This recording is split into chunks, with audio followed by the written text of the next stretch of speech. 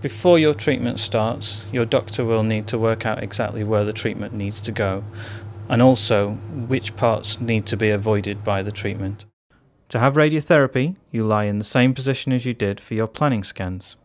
We then line up the machine based on your tattoo marks. It's really important that you stay very, very still when you're having your treatment. It's also important to let the radiographers know right at the beginning if you're not comfortable so they can adjust your position. We leave the room and control the machine from a separate room.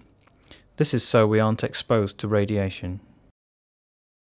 Treatment takes a few minutes, and you will be able to talk to us using an intercom. We can see and hear you while you're having your treatment, and we'll check that you are okay.